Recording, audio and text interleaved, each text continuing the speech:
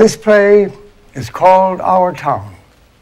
It was written by Thorton Wilder and is being produced here by the Westport Country Playhouse. Name of the town, Grover's Corners, New Hampshire, just over the line from Massachusetts. Latitude 42 degrees 40 minutes, longitude 70 degrees 37 minutes. First act shows a day in our town. Day is May 7th, 1901, just about dawn. Yep, just about. Sky's beginning to show some streaks of light in the east there, behind our mountain. Morning star always gets wonderful bright. Just a minute before it has to go. Well, better show you how our town lies.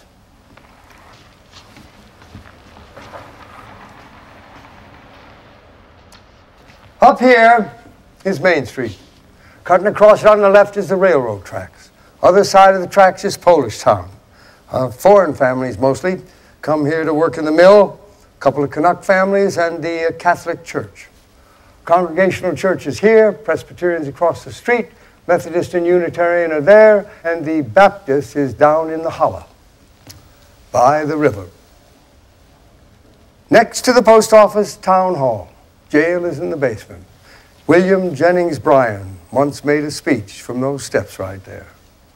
Then along Main Street, there's a row of stores, hitching posts, horse blocks in front of them. First automobile is going to come along in about 5 years. Belonged to Banker Cartwright, our town's richest citizen.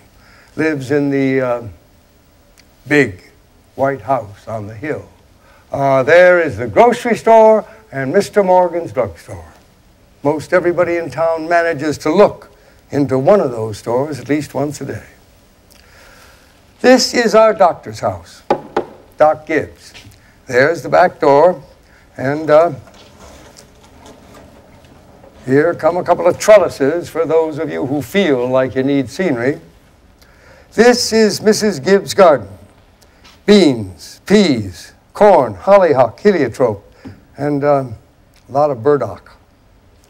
In those days, town newspaper came out twice a week, Grover's Corner Sentinel. And this is Editor Webb's house. This is Mrs. Webb's garden.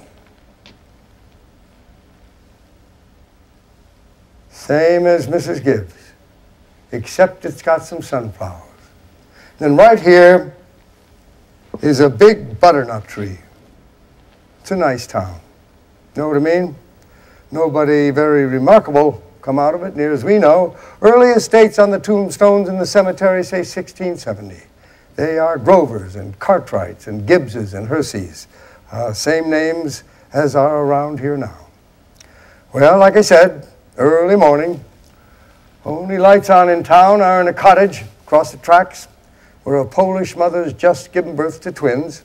And in Joe Kroll's house, Joe Jr. is getting ready to deliver the morning paper. And then down at the depot, where Shorty Hawkins is getting ready to flag the 5:45 for Boston. There it is. Of course, all around in the country, the lights have been on for some time, what with milking and everything, but town folks sleep late. So, another day's begun. Here comes Doc Gibbs starting down Main Street after taking care of that baby case, and here comes Ms. Gibbs, down to cook breakfast. Doc Gibbs died in 1930. New hospitals named after him. Ms. Gibbs died first, a long time ago, in fact. She went out to visit her daughter, Rebecca, who had married an insurance salesman in Canton, Ohio, and she died there, pneumonia. But her body was brought back here, and she's up there in the cemetery, along with a whole mess of Gibbses and Herseys. She was Julia Hersey before she married Julia.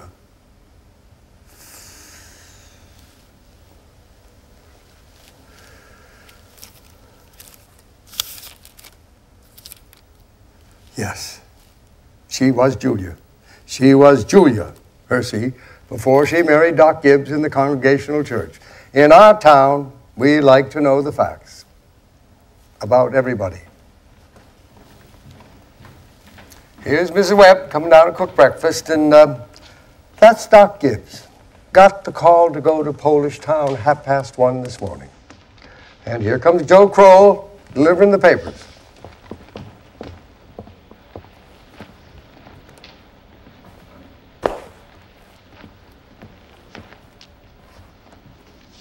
Morning, Doc. Morning, Joe.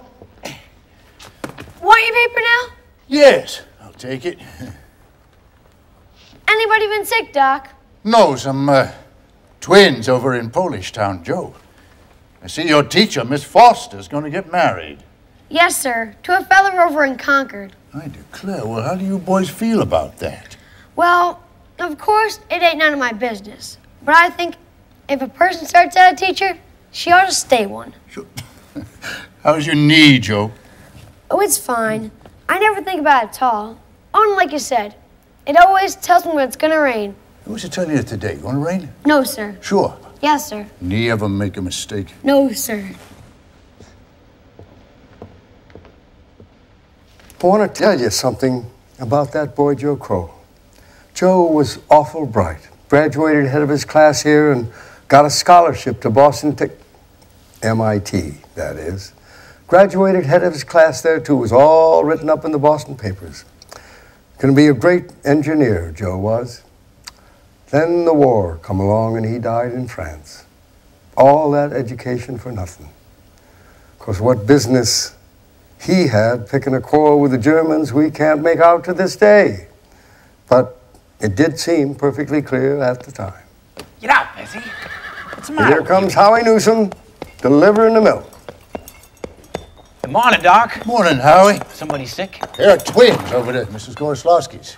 Twins, eh? This town keeps getting bigger every year. Gonna rain, Howie. Oh, no. Fine day. That'll burn through. Hello, Bessie. How old is she, Howie? She's going on 17. See, Bessie's all mixed up about the route. Ever since the Lockharts stopped taking their quart of milk every day. She wants to leave them a quart just the same. She keeps scolding me the whole trip. Morning, Howie. Morning, Miss Gibbs. Doc's just coming down the street. Is he? Seems like you're late today. Yeah, something wrong with the separator. Don't know what 'twas. Doc? Children, time to get up. George, Rebecca. Everything all right, Frank? Yes, I declare. Easy as kittens. Well, bacon will be ready in a minute. Here, sit down and drink your coffee. You can get a couple of hours sleep this morning, can't you? Well, Mrs. Wentworth's coming at 11. Guess I know what it's about, too. Her stomach ain't what it ought to be. Well, all told, you won't get more than 3 hours sleep. Frank Gibbs, I don't know what's going to become of you. I do wish you could go away someplace and take a rest. I think it would do you good. Emily, time to wake up. Wally, 7 o'clock. I declare you've got to speak to George. Seems like something's come over him lately. He's no good to me at all. I can't even get him to cut me some wood. Is he sassy to you? No, he just whines. All he thinks about is that baseball. George, Rebecca, you'll be late for school. George? George, look sharp. Yes, Pa. Don't you hear your mother calling you? Wally, you'll be late for school. Guess I'll go upstairs. Take 40 weeks. Wally, you wash yourself good now, or else I'll come up there and do it for you. Mom, what dress shall I wear? Hush now. Don't make a noise. Your father's been out all night and he needs his rest. I washed and ironed the blue gingham for you special. Ma, I hate that dress. Oh, hush up with you. Well, every day I go to school dressed like a sick turkey. Oh, now, Rebecca, you always look very nice. Oh, Mama, George is throwing soap at I me. will come up there and slap the both of yous. That's what I'll do. We got a mill in our town, too. Makes blankets. Cartwrights own it, and it brung them a fortune.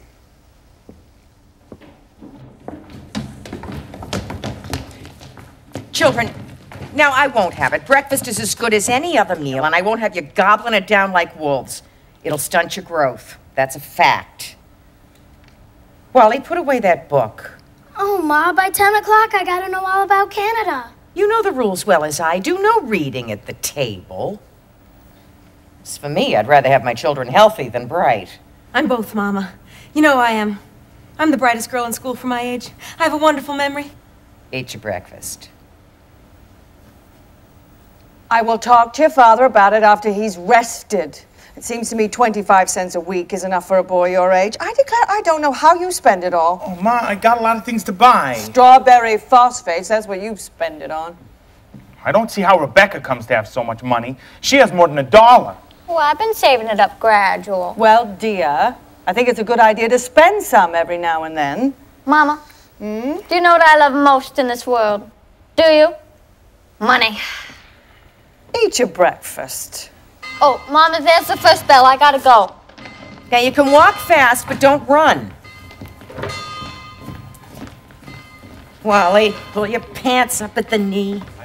Okay, goodbye. Morning, Emily. Morning, George. Tell Miss Foster I sent her my best congratulations. Can you remember that? Yes, Ma. And you look very nice, Rebecca. Pick up your feet. Yeah, chick, chick, chick, chick, chick. No, not you. You go away, you. Oh, fight, fight, fight. That's all you do. What's the matter with you? You don't belong to me. Where'd you come from? Here. Oh, now don't be scared. Nobody's gonna hurt you. Morning, Myrtle. How's your cold? Well, I still get that tickling feeling in the back of my throat. I told Charles I don't know as I'll go to choir practice tonight. Have you tried singing over your voice? Yes, but I can't seem to stay on the key. So while I'm resting, I thought I'd string some of these beans. Well, here, let me help you. Beans have been good this year. Yeah.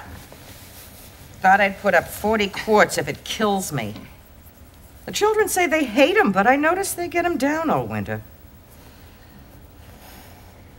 Now, Myrtle, I have got to tell you something, because if I don't tell somebody, I'm gonna burst. My Julia Gibbs. Myrtle, did one of those second-hand furniture men from Boston come visit you last Friday? No. Well, he called on me. First, I thought he was a patient just wanting to see Dr. Gibbs. And then he wormed his way into my parlor, and Myrtle Webb, he offered me $350 for Grandmother Wentworth's highboy as I am sitting here. What? Julia Gibbs? He did. Why, that old thing. Why, it was so big, I didn't even know where I put it. I almost gave it to Cousin Hester Wilcox. Well, you're going to take it, aren't you? Well, I don't know. You don't know? Julia, $350? What's come over you? Well, if I could get the doctor to take it and go away someplace on a trip, I would sell it like that. You know, Myrtle, it's been the dream of my life to see Paris, France. Oh, I know it sounds crazy, I suppose, but for years I promised myself that if we ever got the chance... How does the doctor feel about it? Well, I did beat around the bush a little, and I told him that if I got a legacy, that's how I put it, I would make him take me. What did he say? Oh, well, you know him. I haven't heard a serious word out of him since I've known him. No, he said. It would make him discontented with Grover's Corners to go traipsing about Europe. Better let well enough alone, he says. Every 2 years he visits the battlefields of a civil war, and that's enough treat for anybody, he says. Oh, well, Mr. Webb just admires the way Doc Gibbs knows everything about the Civil War. Mr. Webb's got a good mind to give up Napoleon and move over to the Civil War, except Doc Gibbs, being one of the greatest experts in the country, just makes him despair. Well, it is a fact. Dr. Gibbs is never so happy as when he's at Antietam or Gettysburg. The times I have walked over those hills, Myrtle, stopping at every bush, pacing it all out, like we was going to buy it. Well, if that second-hand man is really serious about buying it, Julia, you sell it. Then you'll get to see Paris. You just keep dropping hints from time to time. That's how I got to see the Atlantic Ocean, you know. Well, oh, I'm sorry I mentioned it. Only it seems to me that once in your life before you die, you ought to see a country where they don't talk in English and they don't even want to. Thank you. Thank you, ladies. Thank you very much. And now we'll skip a few hours, but before we do, we need a little more information about our town, a kind of a scientific account, you might say. So I have asked Professor Willard of the State University to sketch in a few details of our past history here. Professor Willard. Professor Willard? Oh, well, just a few brief notes. Professor, unfortunately, our time is limited. Oh, well. Well, Grover's Corners. Well, now, let me see, yes. Well, Grover's Corners lies on the old Pliocene granite of the Appalachian Range. I may say it's some of the oldest land in the world, and we're very proud of that here. Of course, there are some more recent outcroppings. Sandstone showing through a shelf of Devonian basalt and some vestiges of Mesozoic shale, but these are comparatively new, perhaps what, 200-300 million years, yes. Oh, and some highly interesting fossils have been found. No, I may say unique fossils, yes. Just 2 miles north of the Peckham farm, in Silas Peckham's cow pasture. Well, now, these may be seen in the museum, at the university, at any time. Well, of course, that is at any reasonable time. Yes. Shall I read some of Professor Gruber's notes on the meteorological situation, the mean precipitation, etc.? Well, I'm afraid we don't have time for that, Professor, but you might say a few brief words on the history of man here. Oh, anthropological data. Yes. Yes, very good. Yes, well, early Amerindian stock. Cotahatchee tribes, no evidence before the 10th century of this era, now entirely disappeared. Yes, possible traces in 3 families. And migration. Migration in the early part of the 17th century of English brachiocephalic blue-eyed stock. Since then, some Slav and Mediterranean. Yes. Well, the population, Professor. Well, within the town limits, why, it's 2,640. Just a minute. Oh, yes, of course. No. The population at the moment is 2,642. The postal district brings in 507 more, making a total of what? 3,149. Yes, mortality birth rates constant. By McPherson's gauge, that's 6.032. Thank you very much, Professor. Well, not at all, sir. Thank you. Not at all. Thank you. Thank you, sir. And now a political and a social report from Editor Webb. Mr. Webb.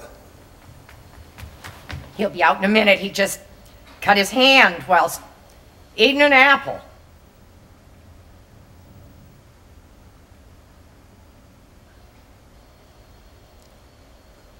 Charles, everybody's waiting.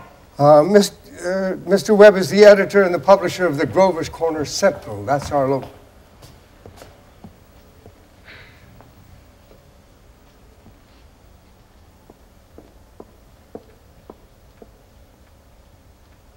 Well,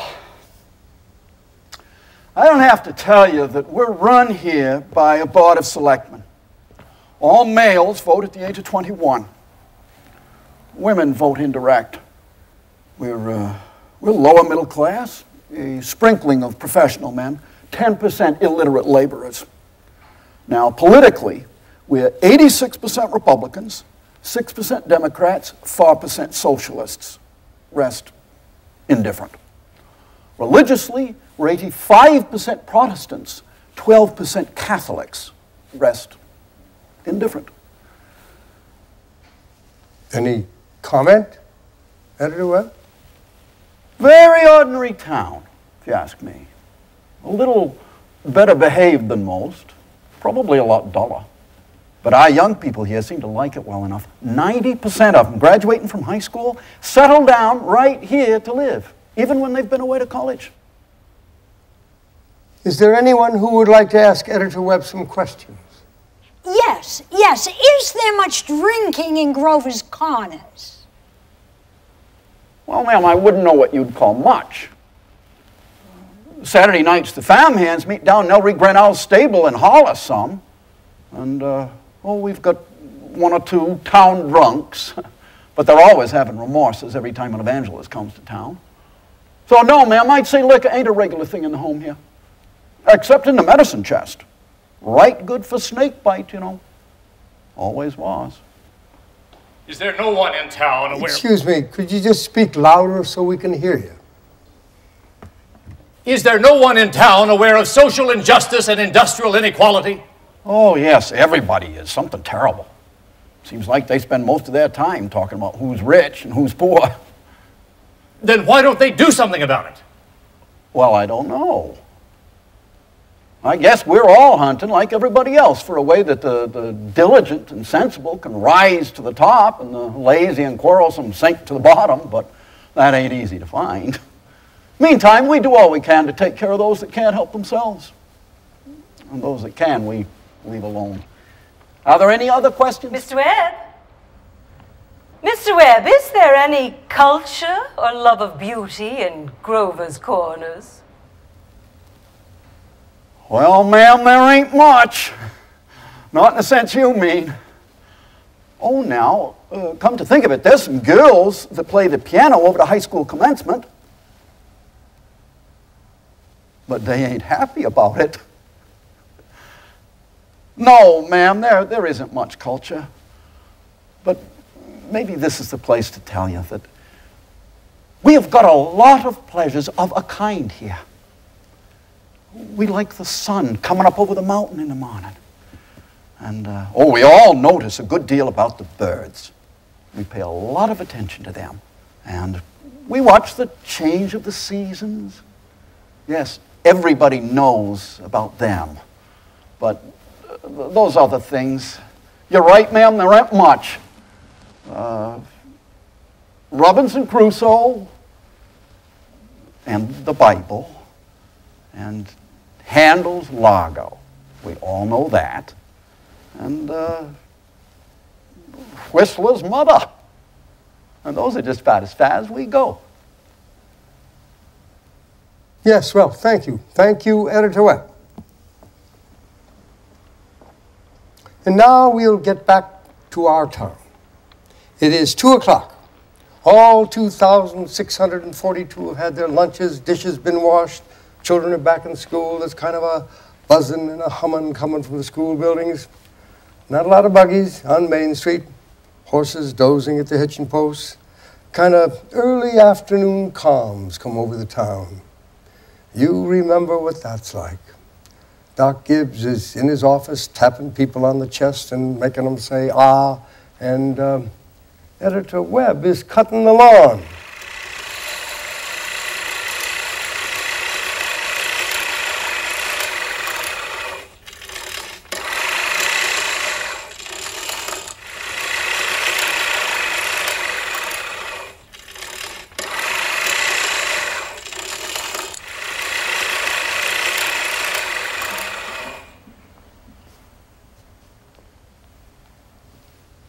One man in 10 thinks it's a privilege to push his own lawnmower.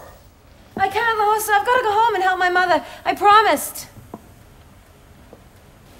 Emily, walk simply. Who do you think you are today? Oh, Papa, you're terrible. One minute you tell me to stand up straight, and the next minute you call me names. I just don't listen to you.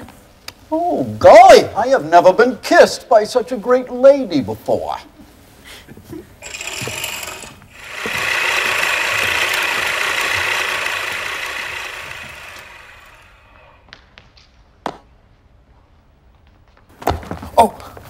Oh, excuse me, Mrs. Forrest. Go play in the fields, young man. Got no business playing baseball on Main Street. I'm awfully sorry, Mrs. Forrest. Well, I'm awfully sorry, Mr. Vincent.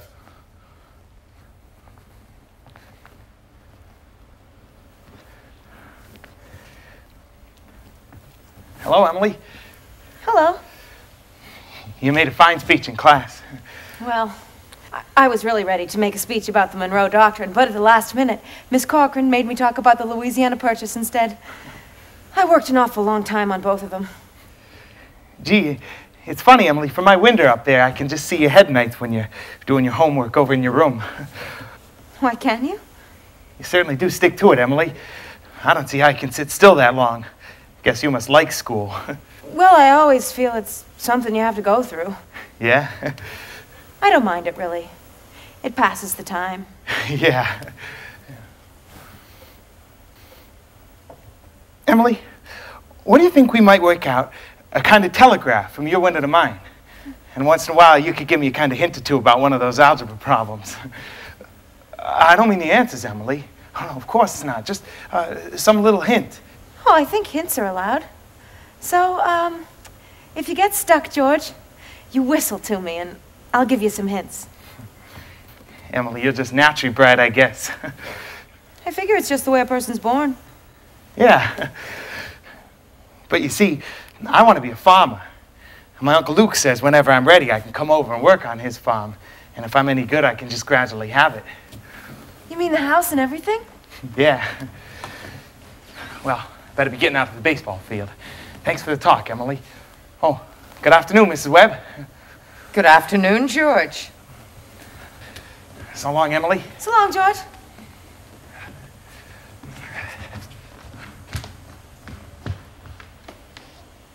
Emily, come help me string these beans for the winter. Well, that George Gibbs let himself have a real conversation, didn't he? Let's see. How old would George be now? Oh, I don't know. We must be about 16. Mama, I made a speech in class today and I was very good. You must recite it to your father at supper. What was it about? The Louisiana Purchase. It was like silk off a spool. I'm going to make speeches all my life. Mama, are these big enough? Try and get them a little bigger if you can. Mama, will you answer me a question? Serious? Seriously, dear, not serious. Seriously, will you? Of course I will. Mama, am I good looking? Of course you are. Both my children got good features. I'd be ashamed if they hadn't. Oh, Mama, that's not what I mean. What I mean is, am I pretty? Well, I've already told you, yes, you've got a nice, young, pretty face. Now, that's enough of that foolishness. Oh, Mama, you never tell us the truth about anything. I am telling you the truth. Mama, were you pretty? Yes, I was, if I do say it. I was the prettiest girl in town. Next to Mamie Cartwright. Oh, but Mama, you've got to say something about me. Am I pretty enough to get anybody, to get people interested in me? Oh, Emily, stop it. You're making me tired. You are pretty enough for all normal purposes. Now come along and bring that bowl with you. Oh, Mama, you're no help at all.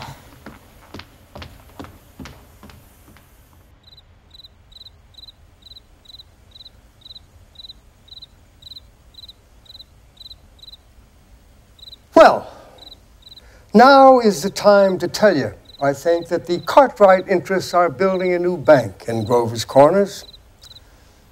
Had to go to Vermont for the marble, I'm sorry to say.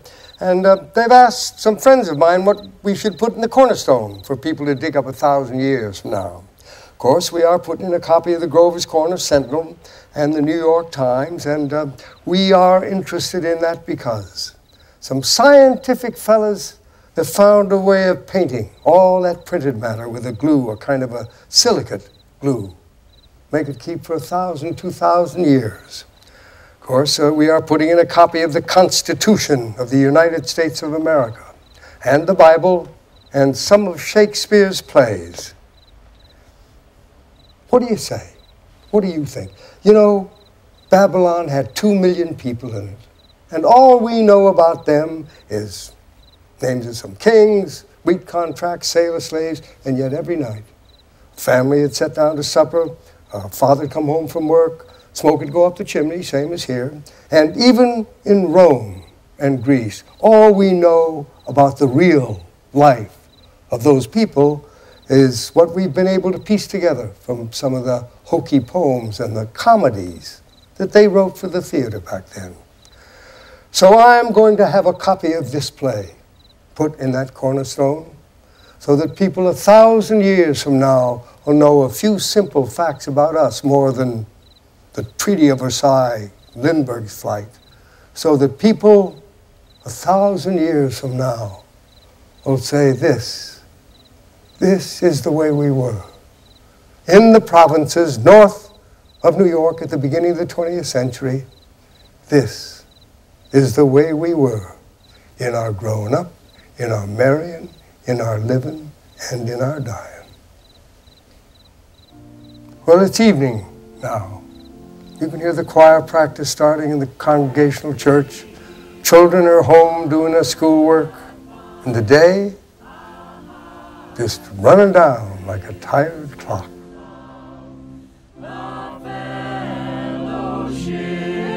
Of kindred minds is like to that above. Before our Father's throne, we pour our ardent prayers, our fears, our hopes, our aims, our wants, our comforts and our cares. All right, let's do it again. And remember, ladies, music came in the world to give pleasure. Now let's try it again.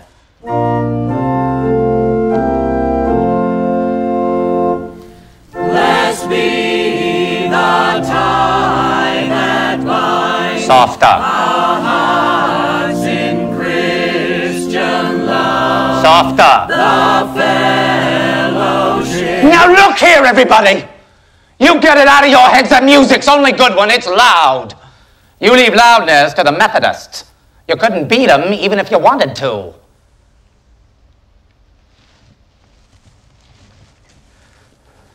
Now again, tenors.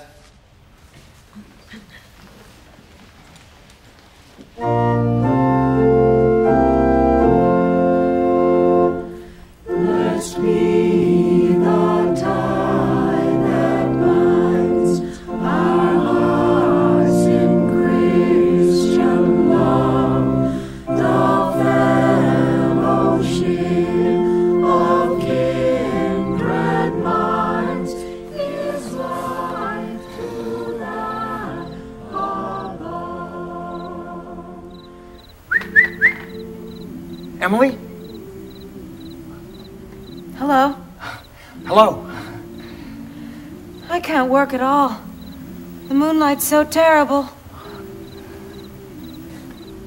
Emily, did you get the third problem?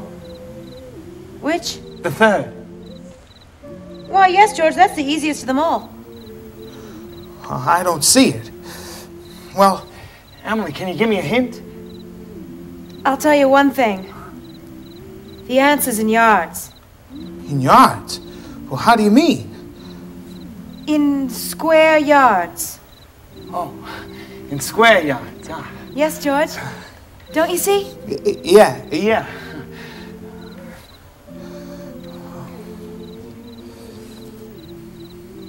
In square yards of wallpaper.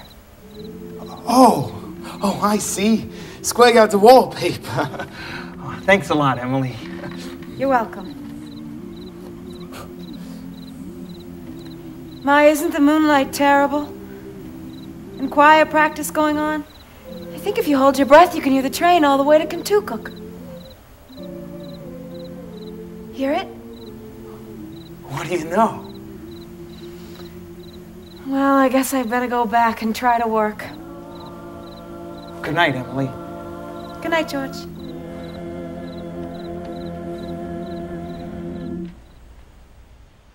That's better. But it ain't no miracle. Before I forget it, how many of you'll be able to come in Tuesday afternoon and sing at Fred Hersey's wedding? Show your hands. Oh, that'll be fine. That'll be right nice. Once again now, at the weary, Art thou languid? It's a question, ladies and gentlemen. Make it talk. And remember, Sunday, to take the second verse real soft and sort of die out at the end. Ready? Oh, George, can you come down a minute? Yes, Pa? How languid art thou sore distressed? Make yourself comfortable, George. I'll only keep you a minute. George, how old are you? Me, I'm 16. Almost 17. What do you want to do after school's over? You know, Pa, I want to be a farmer on Uncle Luke's farm. You'll be willing, will you, to get up early and milk and feed the stock? You'll be able to hoe and hay all day.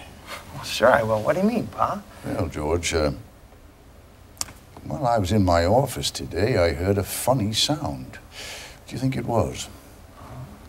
It was your mother chopping wood. No, they see your mother getting up early, cooking meals all day long, washing and ironing. And still she has to go out in the backyard and chop wood. I suppose she just got tired of asking and just gave up and decided it was easier to do it herself. And you eat her meals, put on the clothes she keeps nice for you, and you run off and play baseball like she's some hired girl we keep around the house, but that we don't like very much. Well, I knew all I had to do was call it to your attention. Here's a handkerchief, son.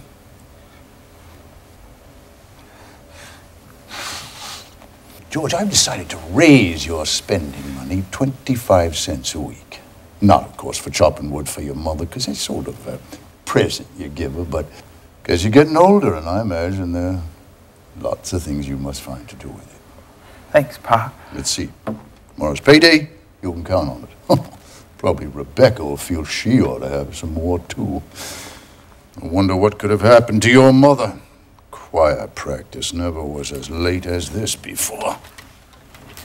It's only 8:30, Pa. I don't know why she's in that old choir anyway. She hasn't got any more voice than an old crow. And traipsing around the streets this hour of the night. Just about time you retired, don't you think? Yes, Pa.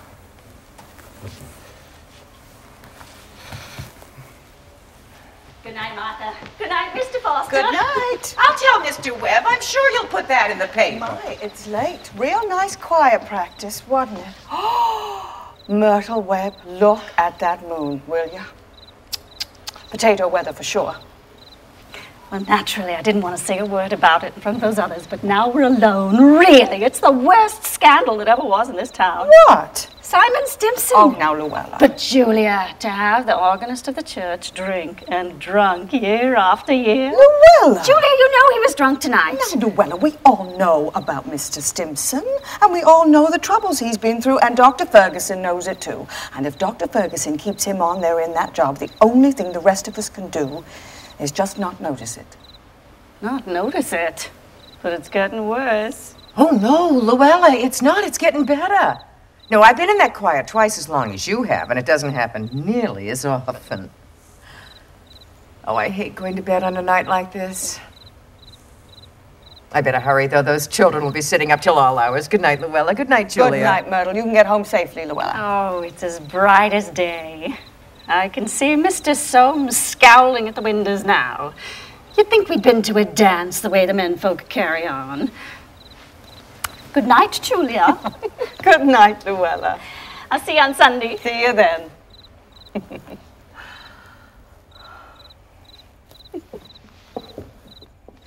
Well, we had a real good time. You're late enough. Why, Frank, it's no later than usual. And you stopping at the corner, gossip with a lot of hens. Oh, now, Frank, don't be grouchy. Come outside and smell my heliotrope in the moonlight. Oh, come on, oh.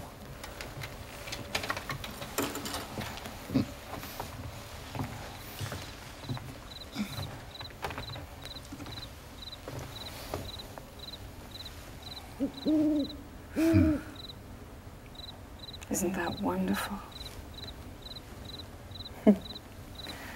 So what did you do all the time I was away? Oh, I read as usual.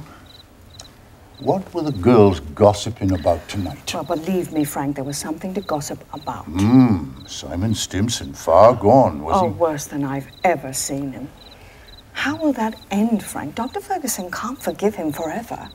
I guess I know more about Simon Stimson's affairs than anybody in this town. Some people ain't made for small-town life. I don't know how it'll end, but there's nothing we can do. Just leave it alone. Get in. No, not yet.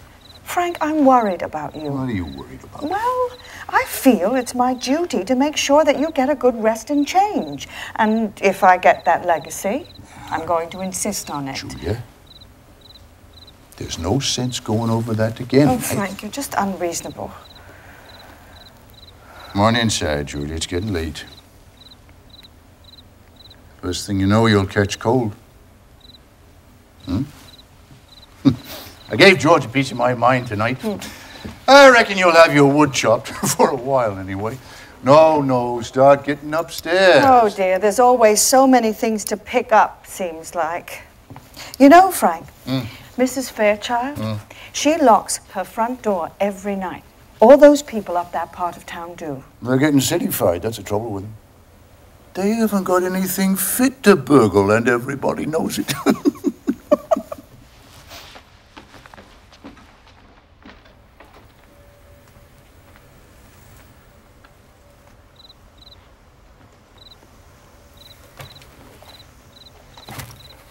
Get out, Rebecca. There's only room for one at this window. Let me just look a minute. Use your own window. I did, but there's no moon there.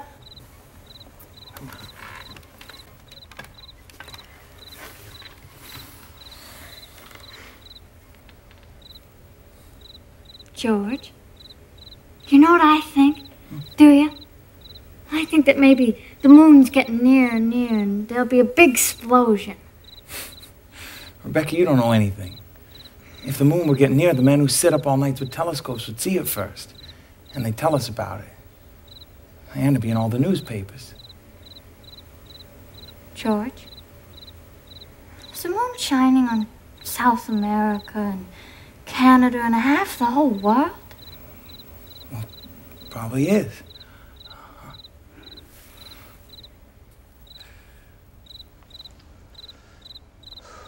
9:30. Most of the lights in town are out. There's Constable Warren checking a few doors on Main Street, and here comes Editor Webb after putting his paper to bed. Good evening, Bill. Evening, Mr. Webb. Quite a moon. All quiet tonight? Simon Stimson is rolling around a little. Just saw his wife moving out to hunt for him, so I looked the other way. There he is now. Good evening, Simon. Town seems to have settled down for the night pretty well.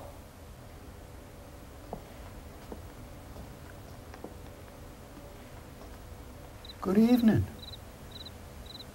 Yes, most of the town settled down for the night, Simon. I guess we better do the same. Can I walk along a ways with you?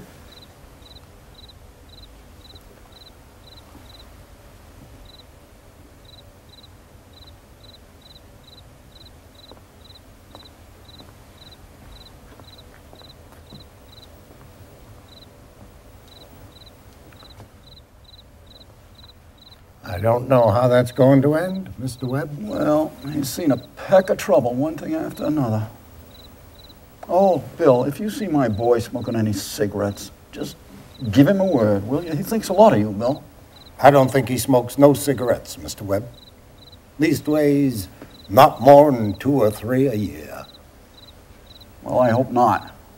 Good night, Bill. Good night, Mr. Webb.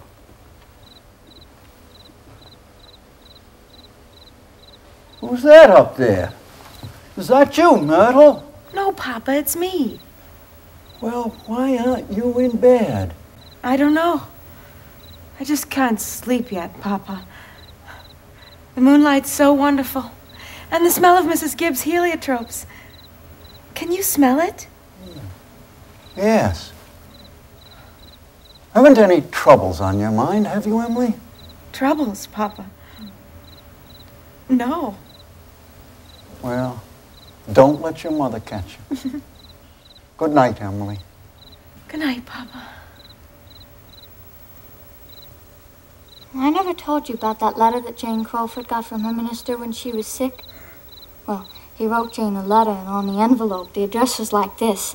It said, Jane Crowfoot, Crowfoot Farm, Grover's Corners, Sutton County, New Hampshire, United States of America. What's funny about that? Oh, well, listen, it's not finished yet. The United States of America, continent of North America, Western Hemisphere of the Earth, the solar system, the universe, and the mind of God. That's what it said on the envelope. What do you know? Yeah. And the postman, he brought it just the same. What do you know?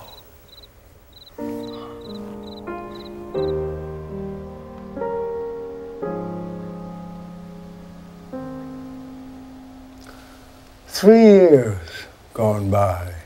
Sun's come up over 1,000 times. Summers and winters have cracked those mountains a little bit. Rain's brought down some dirt. Some babies weren't even born before have started speaking regular sentences.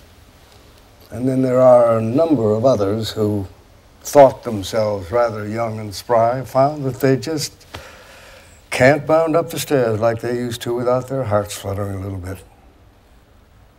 Yep, all that can happen in 1,000 days. Of course, nature's been pushing and contriving in other ways, too. Some of our young folks fell in love and got married.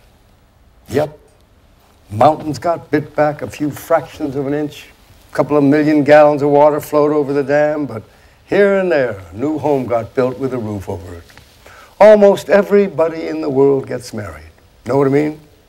Grover's Corners ain't hardly any exception. Almost everyone climbs into their grave married. First act was called The Daily Life. This act's called Love and Marriage. 3 years later, July 7th, 1904, right after high school commencement, that's when most of our young folks jump up and get married.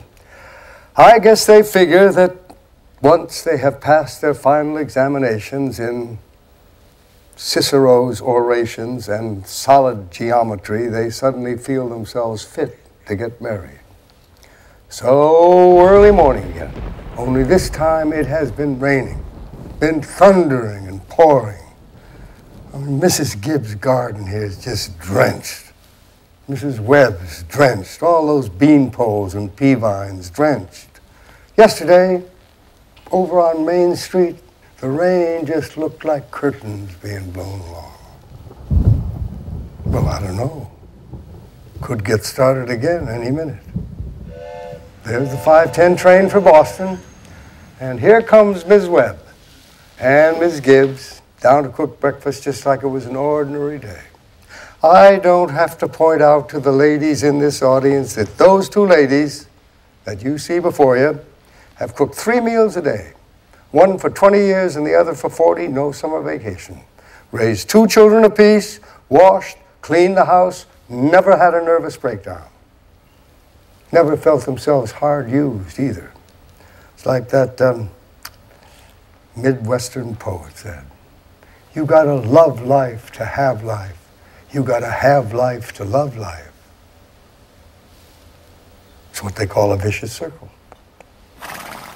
Here comes Howie Newsom delivering the milk, and here comes Cy Kroll delivering the papers, just like his brother Joe did before him.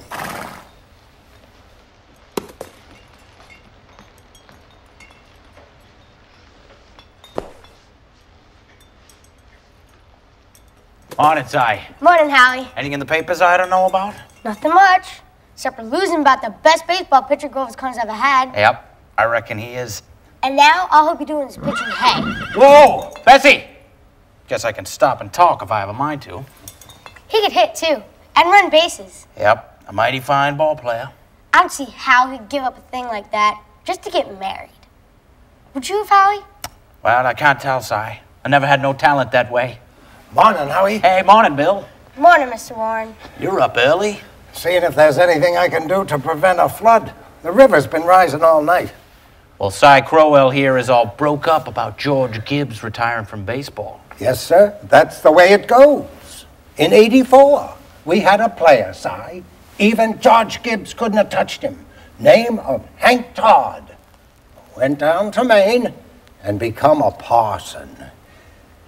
A wonderful ball player. Bye. Howie, how's the weather seem to you? Oh, it ain't bad. Think maybe it'll clear off for good.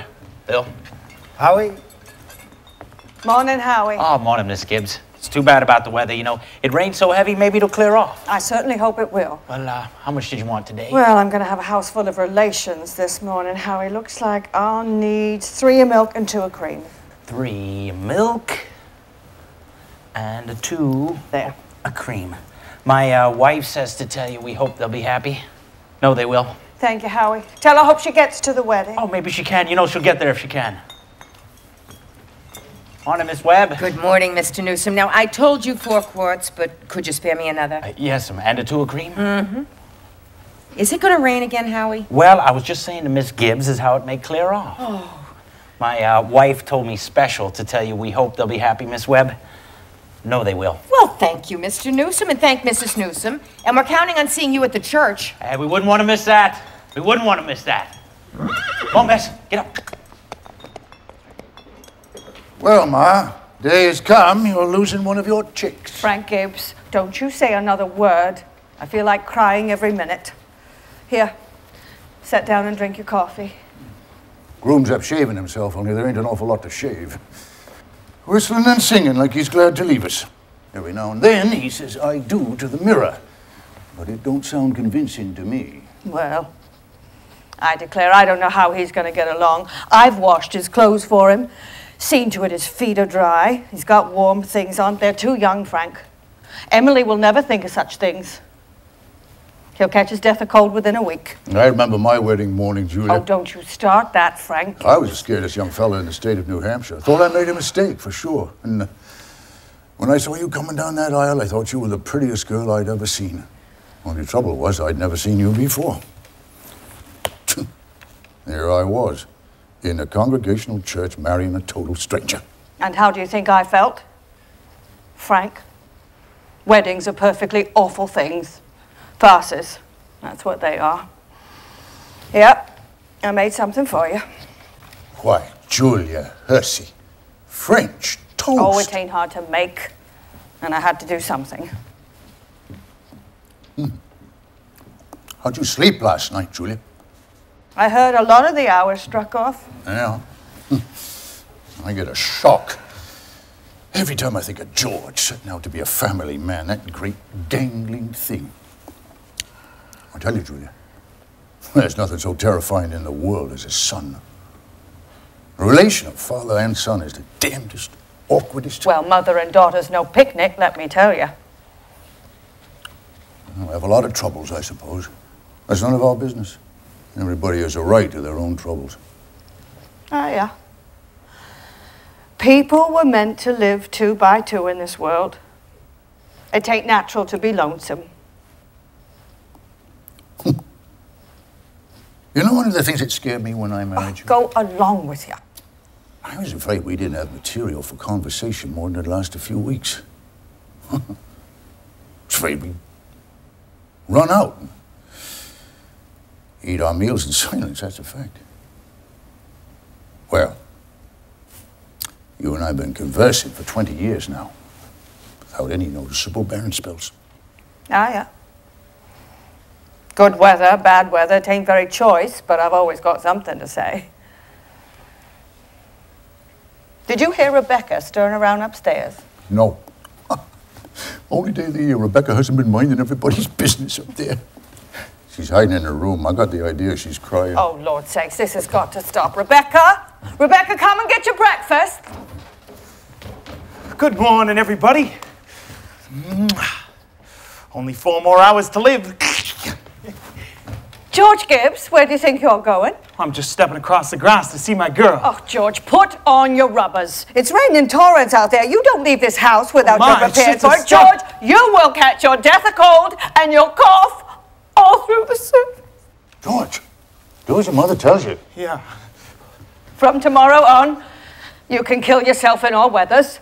But while you're living in my house, you'll live wisely. Thank you. Perhaps Mrs. Webb isn't used to call us at 7 in the morning. Here, take a cup of coffee first. I'll be back in a minute. George.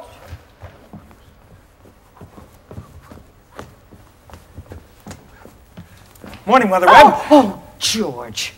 Oh, you frightened me. Now, George, you can stand here a minute to get out of the rain, but you understand. I can't let you in. Why not? Oh, George, you know as well as I do, a groom's not supposed to see the bride on the day of the wedding, not until he sees her in church. Oh, that's just a superstition. Morning, Mr. Webb. Good morning, Judge. Mr. Webb, you don't believe in that superstition, do you? There's a lot of common sense in superstitions, Judge. Millions have followed it, George. Don't you be the first one to fly in the face of custom. How is Emily? She hasn't waked yet. I haven't heard a sound out of her. Emily's asleep. Well, it's no wonder. We were up all night sewing and packing and... I'll tell you what I'll do, George. You sit down here and have this cup of coffee with Mr. Webb. I'll run upstairs and make sure Emily doesn't come down and surprise you. There's some bacon, too, but don't be long about it.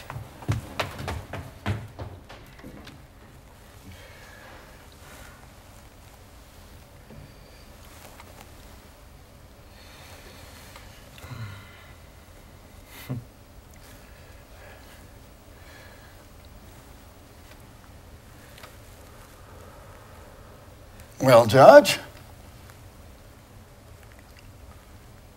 how are you? I'm fine. Mr. Webb, what common sense could there be in a superstition like that?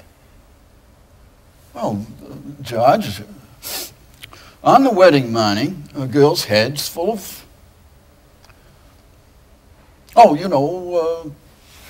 clothes, and one thing and another. Now, don't you think that's probably it? Yes, I never thought of that. Girl is apt to be mighty nervous on her wedding day. Oh, gee, I wish a person could get married without all that marching up and down. Every man that's ever lived has felt that way about it, Judge.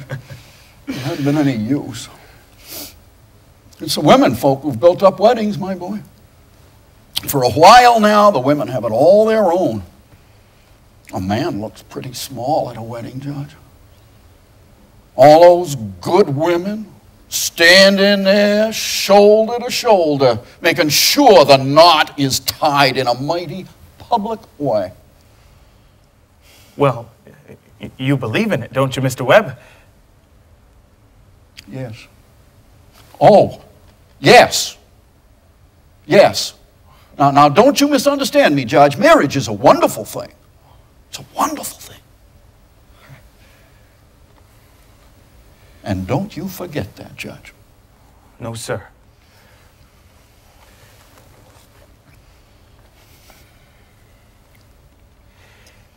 Mr. Webb, how old were you when you got married? Well, you see, I'd been to college. And I'd taken a little time to get settled. But Mrs. Webb, she wasn't much older than what Emily is. Oh, age hasn't got a lot to do with it, Judge, compared with other things. Well, what were you going to say, Mr. Webb? I don't know.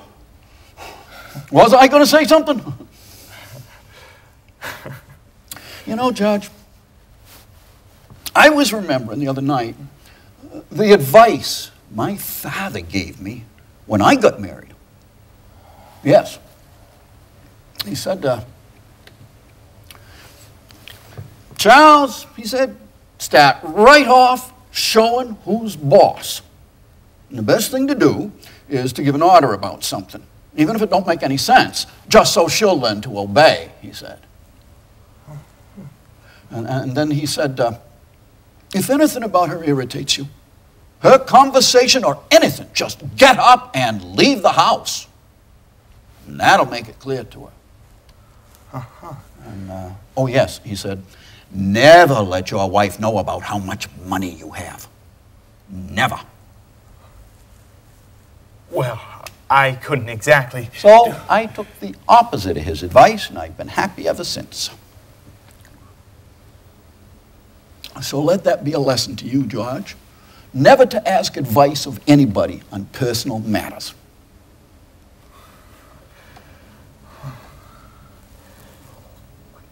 George, are you going to raise chickens on your farm? What? Are you raising chickens on your farm? Yes. Uncle Luke's never gone in for chickens much, but I've been figuring on reading up about Well, them. George, a book came into my office on the philo system of raising chickens. I wish you'd read it. I'm thinking of beginning myself in a small way in the backyard. I'm going to put an incubator in the cellar. Charles Webb, are you talking about that incubator again? I thought the two of you would be talking about something worthwhile. Well, Myrtle, if you want to give the boys some good advice, I'll go upstairs. George, Emily has to come down and eat her breakfast. Now, she sends you her love, but she doesn't want to lay eyes on you. So, goodbye. Goodbye. Oh, Myrtle, I guess you never heard of that older superstition. What do you mean, Charles? Since the caveman, no bridegroom should see his father-in-law on the day of the wedding. Now remember that. Thank you, Mr. and Mrs. Webb. Now I have to interrupt here again. See, I want to know how all this began. This wedding, this plan to spend a lifetime together. I am interested in how big things like that get started. Well, you know how it is. You're 20, 21 years old. You make a few decisions, then wham! You're 70. You've been a lawyer for 50 years. And that white-haired lady sitting next to you has shared over 50,000 meals with you. How do big things like that get started?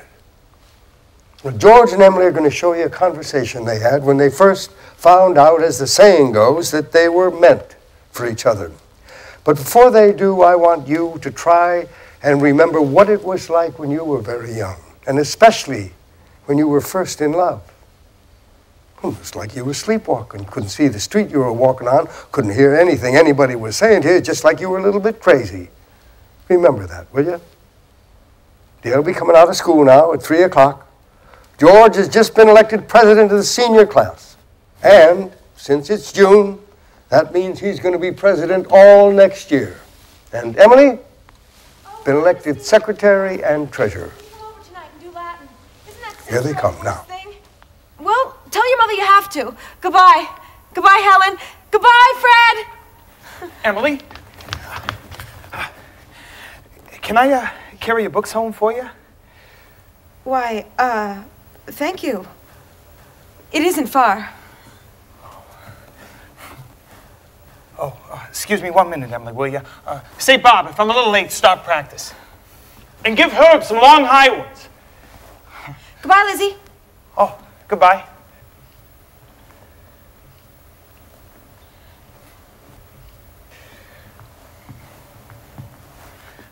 I'm awful glad you were elected too, Emily.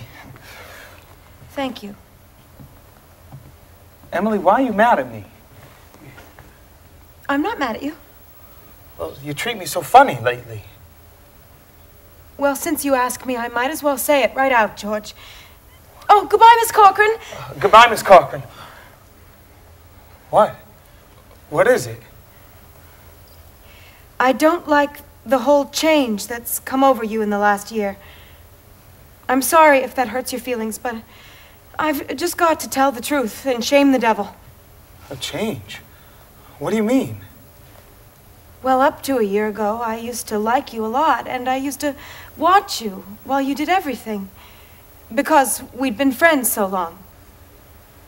And then you began spending all your time at baseball, and you never stopped to speak to anybody anymore. Not to really speak, not even to your own family you didn't. And George, it's a fact. Ever since you've been elected captain, you've got awful stuck up and conceited, and all the girls say so. And it hurts me to hear him say it, but I've got to agree with him a little because it's true.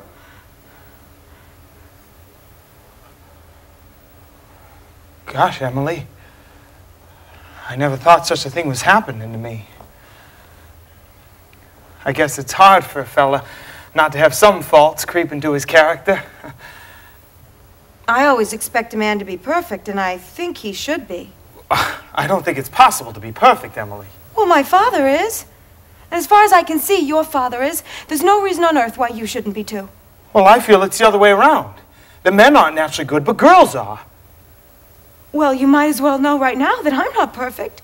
It's not as easy for a girl to be perfect as a man, because, well, we girls are more nervous. Now I'm sorry I said all that about you. I don't know what made me say it. Oh, Emily. Now I can see it's not the truth at all. And I suddenly feel it's not important anyway. Emily. Emily, would you like to go for an ice cream soda or something before you go home? Why, thank you. I would.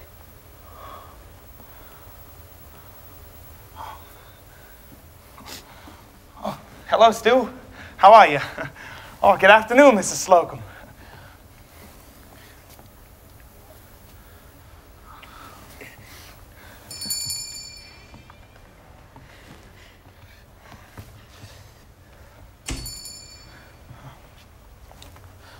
Mr. Morgan? Hello? George! Emily! What do you have? Emily Webb, what you've been crying about? She just got an awful scare, Mr. Morgan. That hardware store wagon almost ran over her. Everybody says Tom Huckins drives like a crazy man. You look all shook up. I'll get you a glass of water. Gotta look both ways crossing Main Street nowadays. Just gets worse every year. So, what do you have? I'll have a strawberry phosphate, Mr. Morgan. Oh, no, Emily, have a soda with me. Well, 2 strawberry ice cream sodas, Mr. Morgan. 2 strawberry ice cream sodas coming up. Yes, sir, I want to tell you. There are 225 horses in Grover's Corners this minute I'm talking to you. State inspector was in here yesterday. Now they got these automobiles coming along. Tell you, best thing to do is stay at home. You know, I can remember when dogs used to lie in the middle of Main Street all day long, and nothing had ever come by to disturb them.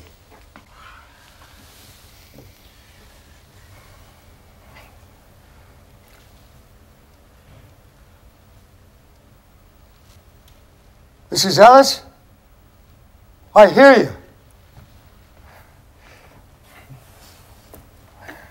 They're so expensive. No, don't you think of that, Emily. We're celebrating our election. And then, you know what else I'm celebrating? No.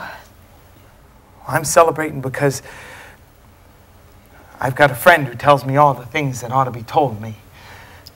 Oh, George, please don't think of that. I don't know why I said it. It's not true. You're... No, you stick to it, Emily. I'm glad you spoke to me like you did, but you'll see.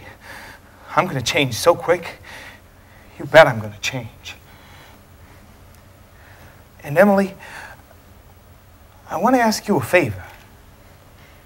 What? Emily, if I go away to State Agriculture College next year, will you write me a letter once in a while? I certainly will. I certainly will, George.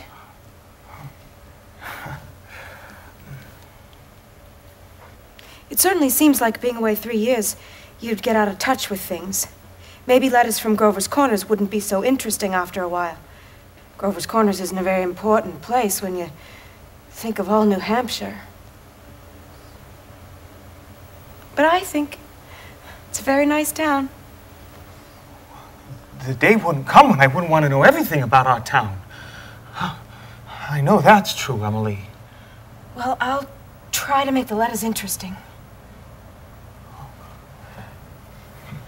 You know, Emily, whenever I meet a farmer, I ask him if he thinks it's important to go to agriculture school, to be a good farmer. Some of them even say it's a waste of time. You can get all that stuff anyway from the pamphlets the government sends out. And Uncle Luke's getting old. He's about ready for me to start in taking over his farm. Tomorrow, if I could. My. And like you say, being gone all that time, in other places, meeting other people. Oh, gosh, if anything like that can happen, I don't want to go away. I guess new people probably aren't any better than old ones. I bet they almost never are. Emily, I feel you're as good a friend as I've got. I don't need to go and meet the people in other towns. But George, maybe it's very important for you to go and learn all that about cattle judging and soils and those things.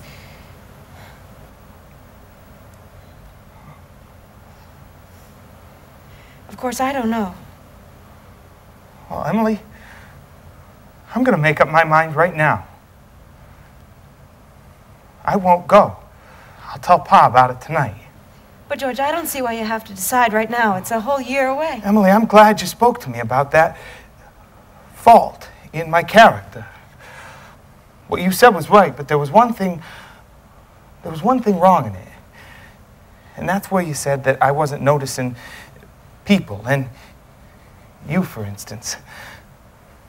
Why, you say you were watching me when I did everything. Why, I was doing the same thing about you all the time. Oh, why, sure, I always thought about you as one of the chief people I thought about. I always made sure where you were sitting on the bleachers and who you were with. And for 3 days now, I've been trying to walk home with you.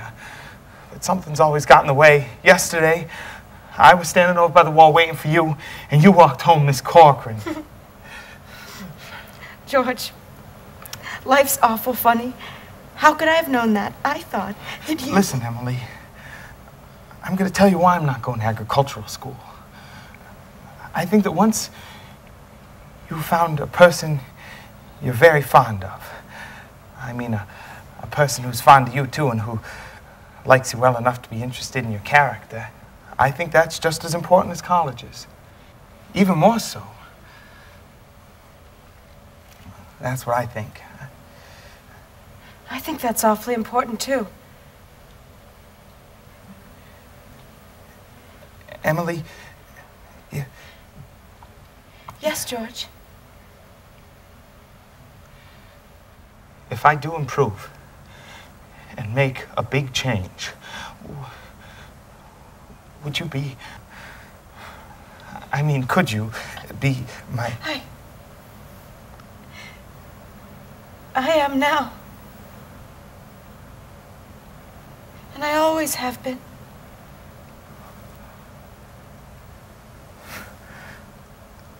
Oh, I guess this is an important talk we've been having. Yes.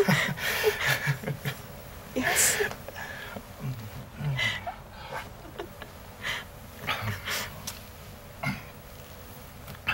Wait just a minute. I'll walk you home. Mr. Morgan, we're ready. Okay. Mr. Morgan, I'll have to go home and get the money to pay you for this. George Gibbs, you mean to say you came Yes, in... but I have reasons, Mr. Morgan. Look, here's my gold watch to keep until I come back with the money. And if Keep the watch, George. I'll trust you. I'll be back in 5 minutes. I'll trust you for 10 years, George, not a minute longer. Get over your scare, Emily? Oh, yes, Mr. Morgan. Thank you. It was nothing. I'm ready.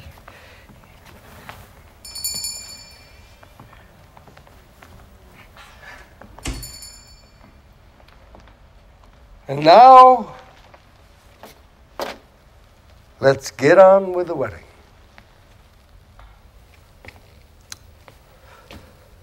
A lot of things to be said about a wedding.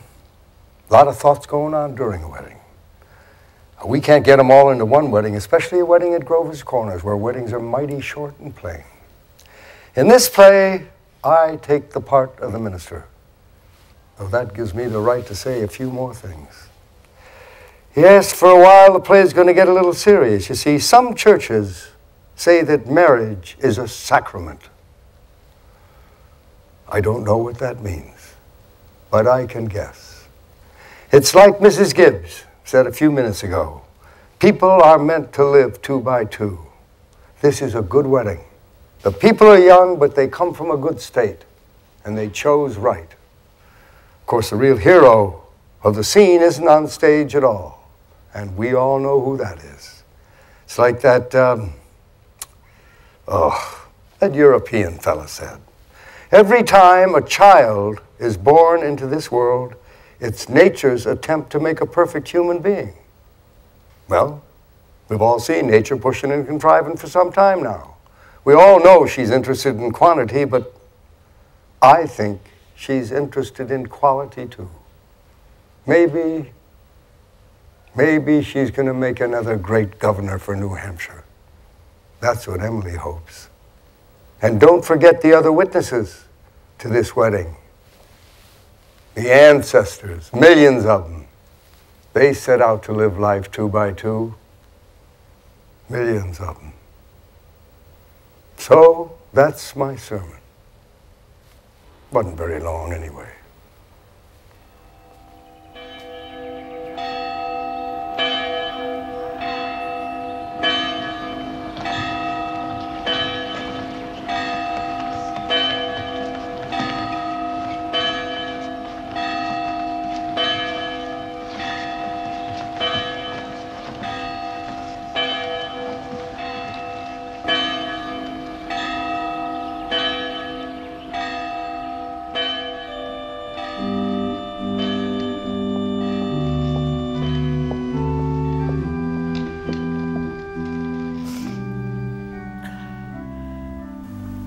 I don't know why on earth I should be crying. I suppose there's nothing to be crying about. It came over me this morning at breakfast. There was Emily eating her breakfast as she's done for 17 years. And she's going out of my house. I suppose that's it. And Emily, she suddenly said, I can't eat another mouthful, and she put her head on the table and she cried. Oh, I've just got to say it. It's downright cruel the way we send girls out into marriages like that. It's cruel. I know. But I just couldn't bring myself to say anything about it. I went into it blind as a bat myself. The whole world's wrong. That's what's the matter. Oh. There they come.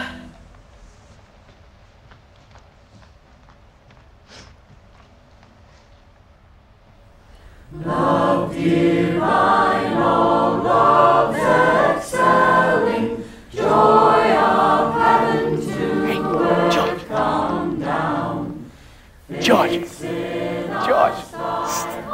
Yow! Yow! Look at him, he's scared to death. Oh, George. Hey, you don't have to look so innocent, you old geezer. We know what you're thinking. Go to it, big boy, you old geezer, All right. That's enough of that. There used to be an awful lot of that kind of thing in weddings in the old days, Rome and later, but we're more civilized now. So they say.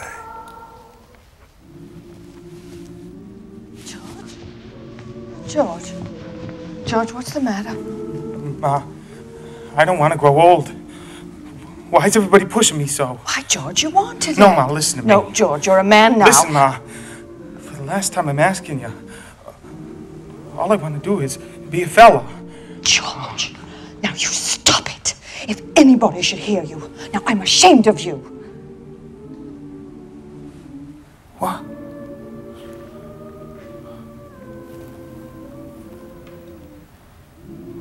Where's Emily? Oh, George. Oh, you gave me such a turn. Cheer up, Ma. I'm getting married. Just let me catch my breath a minute. Now, Ma, you save Thursday nights. Emily and I are coming over for dinner every Thursday night. You'll see. Why, Ma, you look all funny. What are you crying for? Oh, come on, Ma. We gotta get ready for this. Please, Ma. Oh, you're scaring me. Blessed be the tie that binds our hearts in Christian love, the fellowship of kin. I never felt so alone in my whole life. And George over there, I hate him. I wish I were dead. Oh, Papa, Papa. Emily, don't be upset. Oh, but Papa, darling, I don't want to get married. Oh, hush now. Everything's all right. Why can't I stay for a while just as I am? Let's go away. No, now you stop and think a minute. Don't you remember what you used to say all the time? That I was your girl. Well, there must be lots of places we could go to. I'd work for you. I could keep house. Oh, hush, you mustn't think about such things. You're just nervous, that's all. Now. Judge, will you come here a minute? Why, you are marrying the best young fella in the world. Judge is a fine fellow. But, Papa...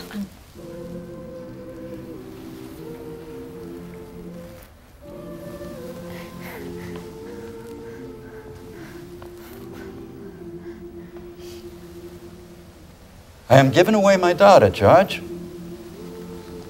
Do you think you can take care of her? Mr. Webb, I want to. I want to try.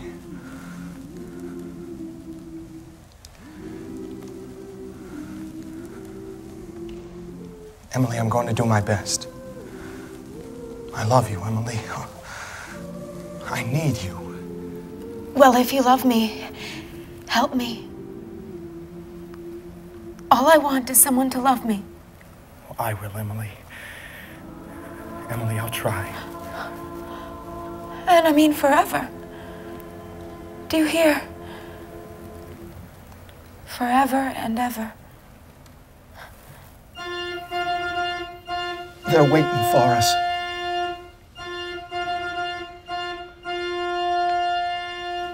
And now you know everything is going to be all right.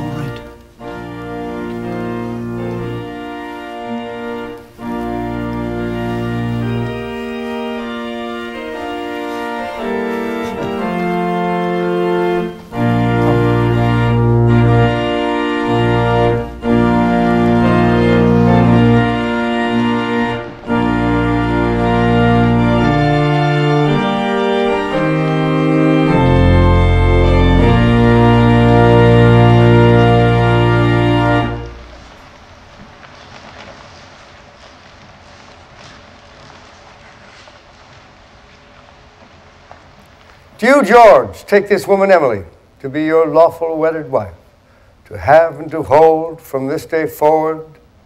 Perfectly lovely wedding. Loveliest wedding I ever saw. Oh, I do love a good wedding, don't you? Doesn't she make a lovely bride? I do.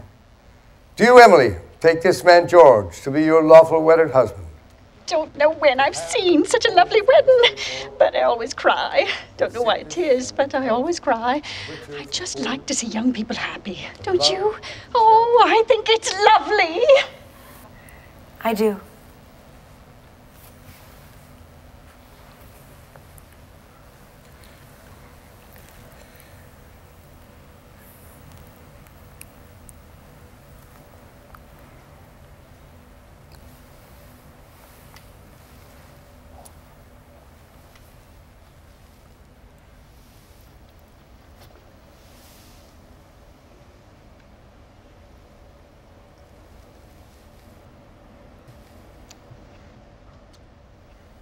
I've married 200 couples in my day. Do I believe in it? I don't know. I suppose I do. M marries N, millions of them. The cottage, the go-kart, Sunday afternoon drives in the Ford, the first rheumatism, grandchildren, second rheumatism, deathbed, reading of the will. Once in 1,000 times, it's interesting.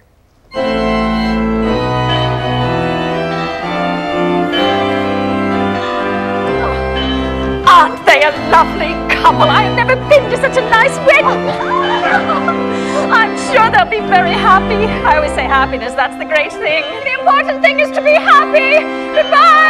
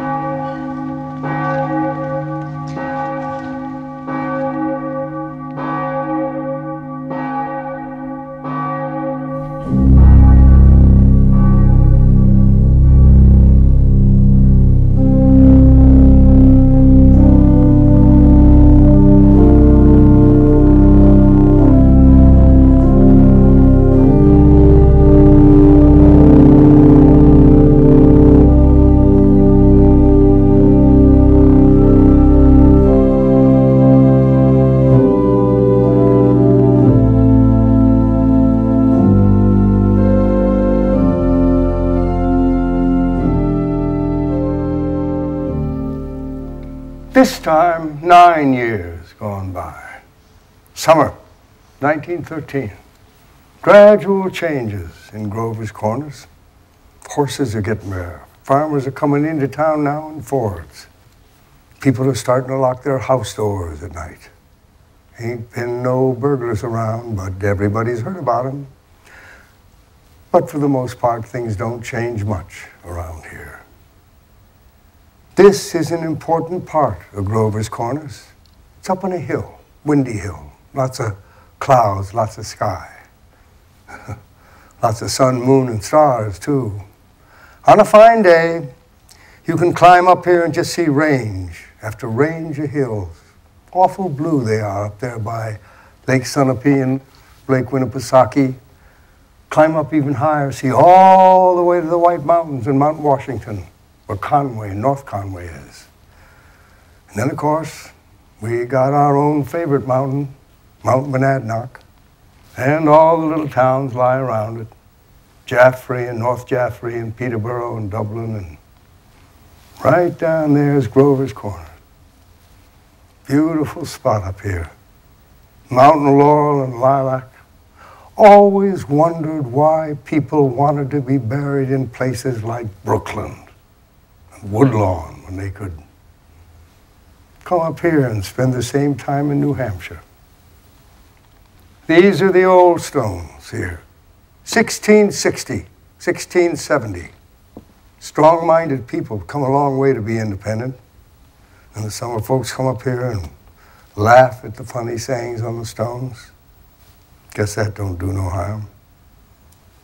Genealogists come up here all the way from Boston, paid for by city folk to check on their ancestors, make sure they're daughters of the American Revolution or the Mayflower.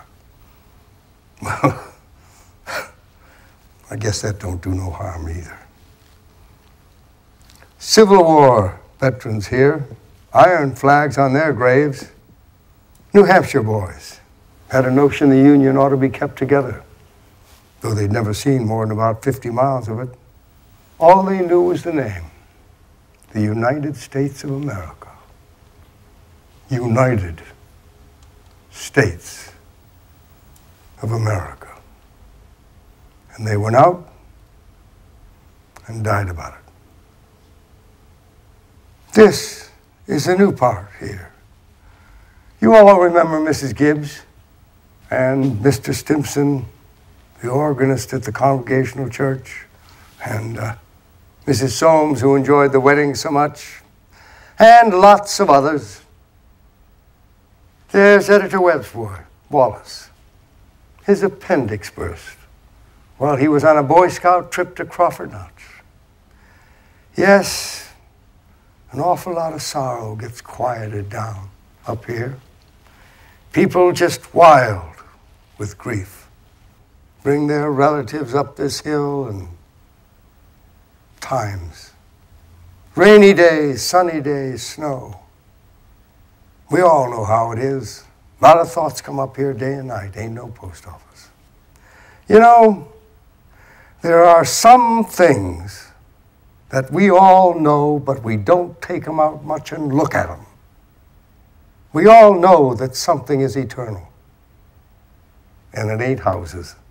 It ain't names. It ain't the earth. It ain't the stars. We all know deep down that there is something eternal. And that something has to do with human beings. Greatest people ever born have been telling us that for 5,000 years. But you would be surprised the number of people just let go of that fact. Yes, we all know in our bones that there is something eternal about every human being. The dead, they don't stay interested in us living very long. Gradually, they just let go, hold of the earth, and the ambitions they had, pleasures they had, things they suffered, people they loved. They get weaned away from earth. Well, that's the way I put it. They get weaned away. They stay here while that earth part of them burns away, just burns itself out. And all that time, they're just slowly losing interest in Grover's Corners. They're waiting. They're waiting for something they know is going to happen, something big and important. Aren't they waiting for that eternal part of them to just come out, clear? Some of the things that they say may be going to hurt your feelings, but that's the way it is. I mean, mother and daughter, husband and wife, enemy and enemy, money and miser. All those terribly important things, they just pale away up here. And what's left? What is left when the memory is gone? And your identity, Mrs. Smith. Well, here come some living people now. That's Joe Stoddard, our undertaker, supervising a new-made grave. Sam Craig left Grover's Corners to go out west. Good afternoon, Joe Stoddard. Good afternoon. Let me see now. Do I know you? I'm Sam Craig. Gracious sakes alive, of all people. Should have known you'd be back for the funeral. Been away a long time, Sam. Yes, I've been away over 12 years. I'm in business out of Buffalo now, Joe, but I was in the East when I got the news of my cousin's death, so I thought I'd combine things a little and come back and see the old home. You look well. Yes, can't complain. Very sad our journey today, Samuel. Yes. Yes, I always say I hate to supervise what a young person is taking. They'll be coming here in a few minutes now. I had to come here early today. My son is supervising at the home. Well, that's old Farmer McCarthy. I used to do chores for him after school. He had lumbago. Yes, we brought Farmer McCarthy here a number of years ago now. Why, this is my Aunt Julia. Well, I'd forgotten that she... Of course. Yes, Doc Gibbs lost his wife 2-3 years ago, about the same time. Now, today, another pretty bad blow for him, too. That's my sister Carrie's boy, Sam Craig. I'm always uncomfortable when they're around. Oh, now, Simon. Did they choose their own verses much, Joe? No, not usual. Mostly the bereaved pick a verse. Doesn't sound like Aunt Julia. Well, there aren't many of those Hersey sisters left, I suppose. Let me see, I wanted to look at my father's and mother's... Over there with the Craigs, Avenue F. He was the organist at church, wasn't he? He drank a lot, we used to say. Nobody's supposed to know about it. He's seen a peck of trouble, took his own life. Oh, did he? Hung himself in the attic. They tried to hush it up, of course, but it got round. Shows his own epitaph. You can see it right there. It ain't a verse exactly. Why, it's just some notes of music. What is it? Oh, I wouldn't know. They wrote it up in the Boston papers at the time. Joe, what did she die of? Who? My cousin. Oh, didn't you know? She had trouble bringing a baby into the world. 'Twas a second, though. There's a little boy about 4 years old. And the Gray's gonna be here. Yes, ain't much more room over here among the Gibbses, so we'll open a whole new Gibbs section over there by Avenue B. Oh, I see they're coming. You'll excuse me now. Who is it, Julia? My daughter-in-law, Emily Webb. Well, I declare. The road up here must have been awfully muddy. What did she die of, Julia? Childbirth. Oh, childbirth. I'd forgotten all about that. My, wasn't life awful? And wonderful. Wonderful, was it? Oh, now, Simon, remember. I remember Emily's wedding. Wasn't it a lovely wedding? And I remember her reading the class poem at graduation exercises. Emily was one of the brightest girls ever to graduate high school. I've heard Principal Wilkins say so time after time. I called on them at their new farm right before I died. Perfectly beautiful farm. Lived on the same road we lived on. Mm-hmm. Yeah, right smart farm.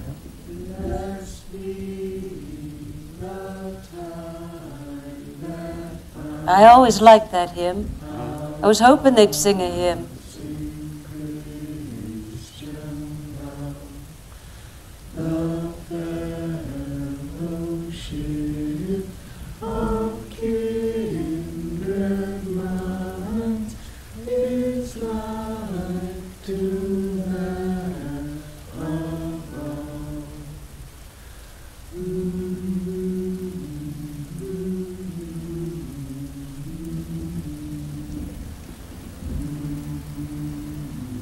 Hello.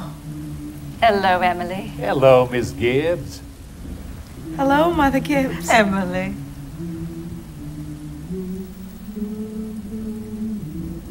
It's raining. Yes? They'll be gone soon, dear. Just rest yourself. It seems thousands and thousands of years since I...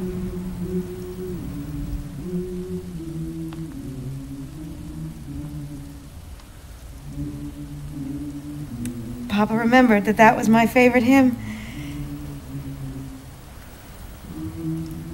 Oh, I wish I'd been here a long time. I don't like being new here.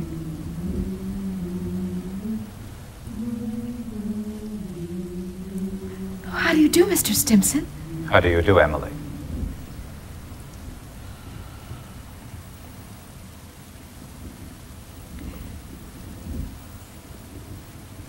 Mother Gibbs, George and I have made that farm into just the best place you ever saw. We thought of you all the time. We wanted to show you the new barn and a great long cement drinking fountain for the stock. We bought that out of the money you left us. I did? Don't you remember, Mother Gibbs? The legacy you left us, why, it was over $350. Oh, yes, yes, Emily. Well, there's a patent device on this drinking fountain so that it never overflows, Mother Gibbs, and it never sinks below a certain mark they have there. It's fine.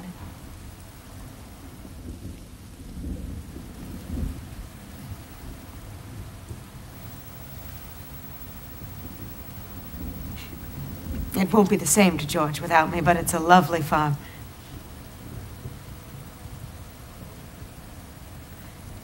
Live people don't understand, do they? No, dear, not very much. They're sort of shut up in little boxes, aren't they?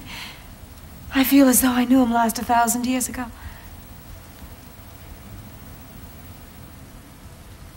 My boy is spending the day at Mrs. Carter's. Oh, Mr. Carter, my little boy is spending the day at your house. Is he? Yes. He loves it there. Oh, Mother Gibbs, we have a Ford, too. Never gives any trouble. I don't drive, though. Mother Gibbs, when does this feeling go away of being one of them? How long does it... Just wait and be patient. I know. Look, they're finished. They're going.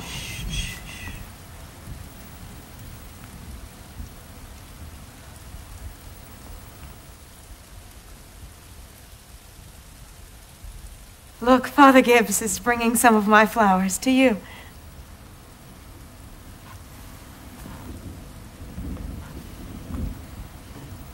He looks just like George, doesn't he?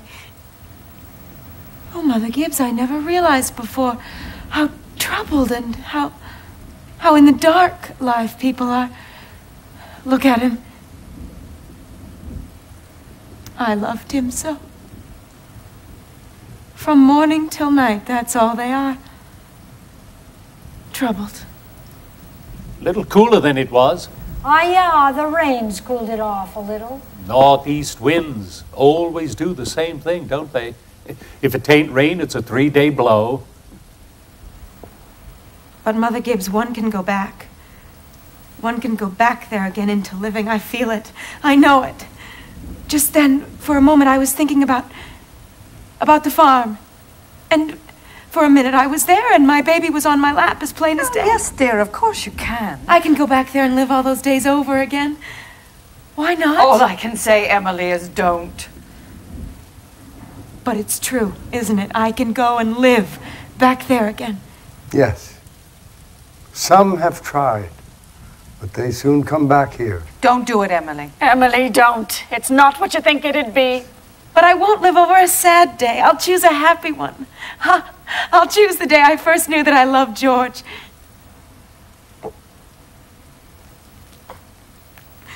Oh, no.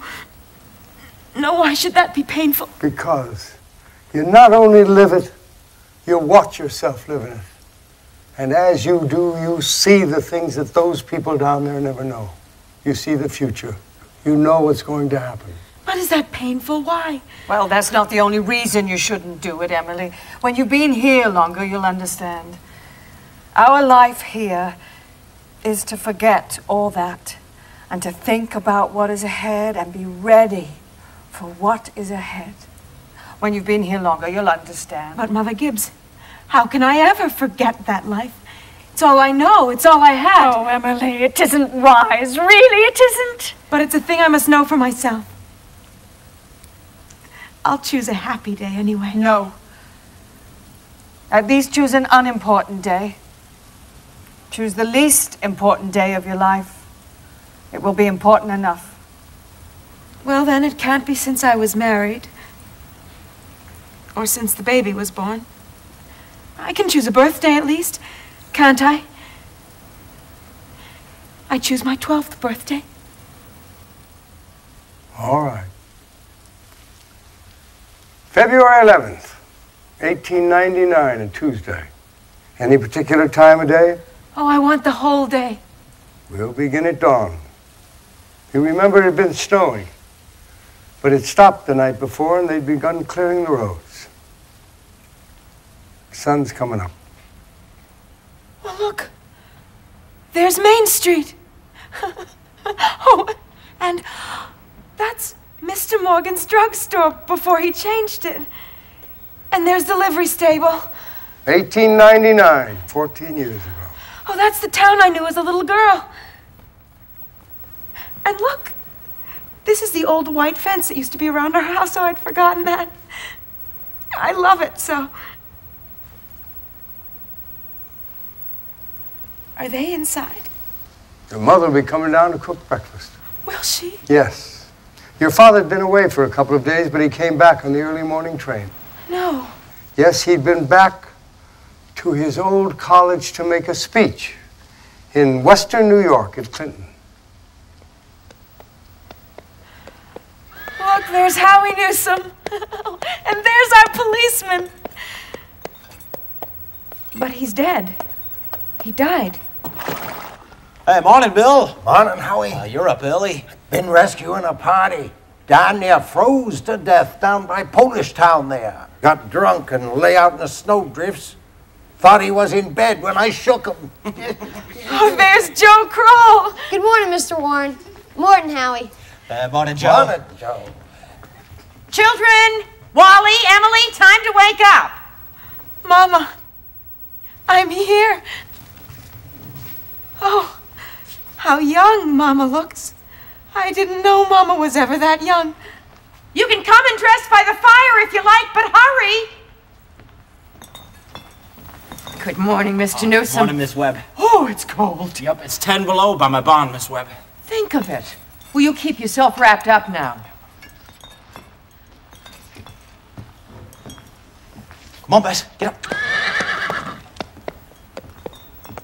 Mama, I can't find my blue hair ribbon anywhere. Well, just open your eyes, dear. I laid it out special for you on the dresser. If it was a snake, it would bite you. Yes. Good morning, Bill. Morning, Mr. Webb. Hey, you're up early. Yes, just been back to my old college in New York State. Any trouble here? I was called up this morning to rescue a Polish fella. Damn near froze to death he was. We must get it in the paper. 'Twa'n't much. Good morning, Mother. How'd it go, Charles? Oh, fine. I guess I told him a few things. Everything all right here? Oh, I can't think of anything that happened special. It's been right cold, though. Howie Newsom says it's 10 below over to his barn. Yes, well, it's colder than that at Hamilton College. Students' ears are falling off. It ain't Christian.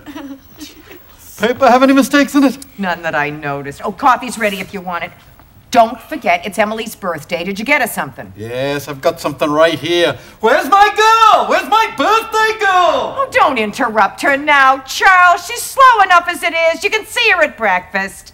Children, hurry. I can't bear it. They're so young and beautiful. Why did they ever have to get old? Mama, I'm here. I'm grown up. I love you all. Everything. I can't look at everything hard enough. Can I go in?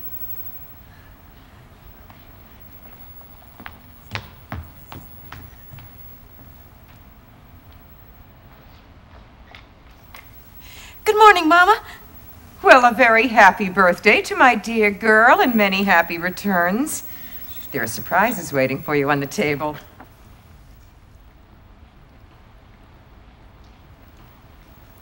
Oh, Mama, you shouldn't have. I can't. I can't. But birthday or no birthday, I want you to eat your breakfast good and slow. I want you to grow up to be a good, strong girl. Oh, that in the blue paper is from your Aunt Carrie. And I reckon you can guess who brought the postcard album. I found it on the doorstep when I went to pick up the milk. George Gibbs. He must have come out in the cold pretty early. That was right nice of him. Oh, George. I'd forgotten that. Oh. Now eat that bacon good and slow. It'll keep you nice and warm on a cold day. Oh, Mama, just look at me 1 minute as though you really saw me. Mama, 14 years have gone by. I'm dead. You're a grandmother, Mama. I married George Gibbs, Mama. Mama, Wally's dead too. His appendix burst on a camping trip to Crawford Notch. We felt just terrible about it. Don't you remember? But just for a moment now, we're all together. Mama, just for a moment, let's be happy. Let's look at one another.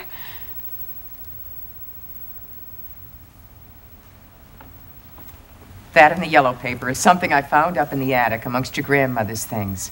I think you're old enough to wear it. I thought you'd like it. Oh, and this is from you. Why, Mama, it's just lovely, and it's just what I wanted. It's beautiful. Oh, I was hoping you'd like it. I hunted all over for it. Your Aunt Nora couldn't find one in Concord, so I had to send all the way to Boston for it. Wally has a present for you, too. He made it in manual training class, and he is very proud of it, so make a big fuss. Your father has a surprise for you. I don't know what it is myself, but... Oh, shh, here he comes. Where's my girl? Where's my birthday girl? I can't go on. It goes so fast.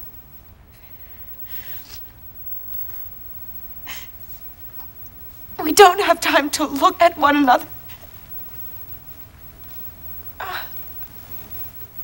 I didn't realize.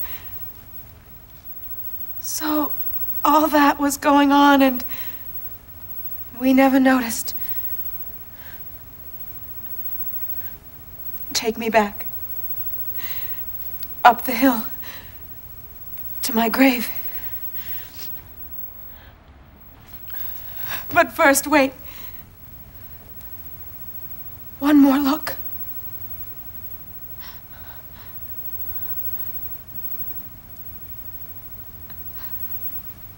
Goodbye. Goodbye, world. Goodbye, Grover's Corners. Mama and Papa. Goodbye to clocks ticking and my butternut tree and Mama's sunflowers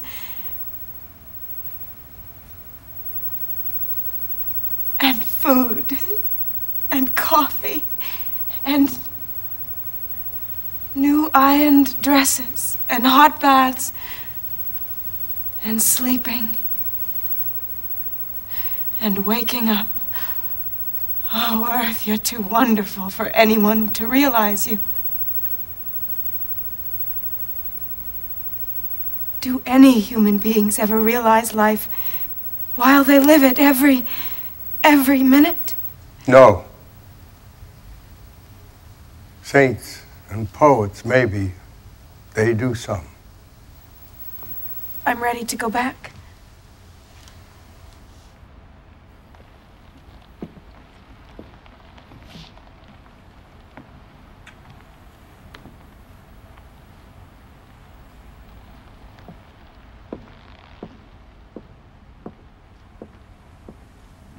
Were you happy? No, I should have listened to you. That's all human beings are. Just blind people. Look, it's clearing up. The stars are coming out. Oh, Mr. Stimson, I should have listened to them. Yes. Now you know. Now you know. That's what it was to be alive. To move about in a cloud of ignorance. To go up and down, trampling on the feelings of those about you. To spend and waste time as though you had 1,000,000 years. To be always at the mercy of one self-centered passion or another. Now you know.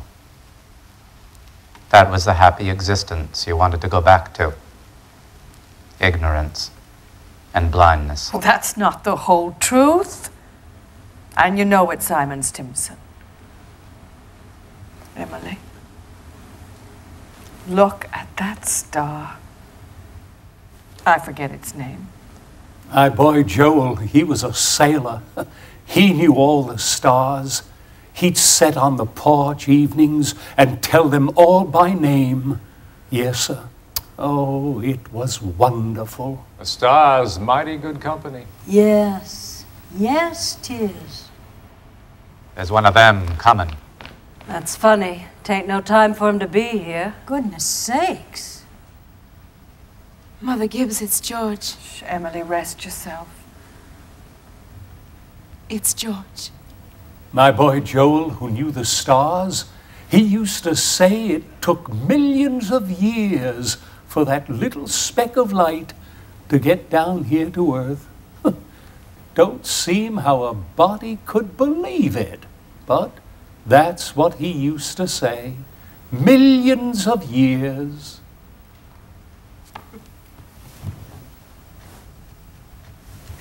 Goodness, that ain't no way to behave. He ought to be home. Mother Gibbs. Yes, dear. They don't understand, do they? No, dear. They don't understand.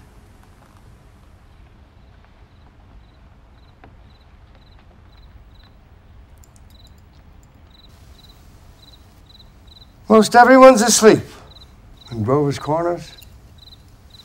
There are a few lights on. Shorty Hawkins just watched the Albany train go by, and up at the livery, there's some boys up late talking.